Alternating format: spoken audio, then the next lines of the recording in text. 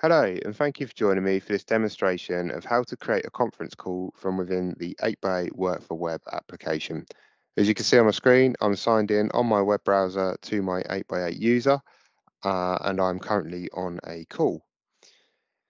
So if I want to create a conference call with another party, all I need to do is from within the active call control window, just select More.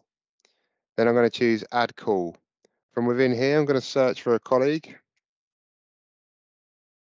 or the person that I wish to add to this call. You can type in a number here as well if you don't have a contact created. I'm just going to select Add Call. Now that we've added the call, you can see your original caller is on hold. If we want to bring the three of us together onto a conference call, we just need to select More and Merge Calls. This then creates an ad hoc conference call, and as you can see, all three parties are now connected within this conference call. If we want to, because we created the conference call, if we want to remove a member, we can just select the remove option. Or if we're finished with the conference call, we can just press end call.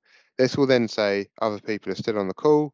Do we want to let them continue or do we want to end it for all? So then we can make our decision from there. So we're just going to go end for all.